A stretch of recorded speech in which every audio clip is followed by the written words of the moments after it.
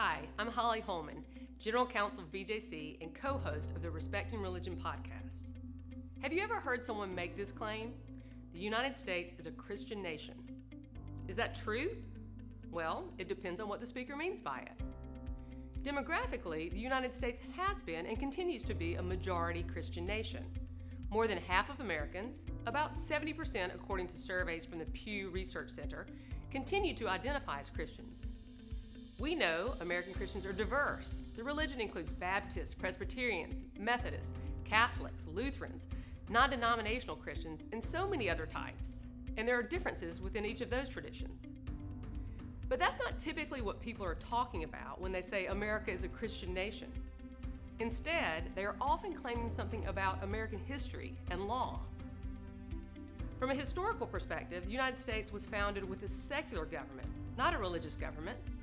Those promoting the Christian nation narrative will point to the faith profiles of certain founders and cherry-pick quotes from speeches and documents. But the best proof that the founders rejected state-sponsored religion is in the text of the Constitution itself. In the Article 6 prohibition against religious tests for public office, and in the First Amendment's dual protections for religious freedom.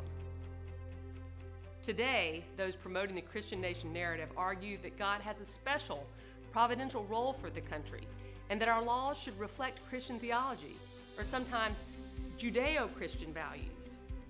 This kind of thinking is both bad theology and bad law. It betrays the promise of religious freedom for all and would work to create second-class religions in this country, something that our Constitution prohibits. Our team at BJC is committed to ensuring that people of all faiths and no faith know they are equal as Americans. Our belonging in American society should never depend on how we worship, what we believe, or how we identify religiously. It's up to all of us to defend these foundational ideas.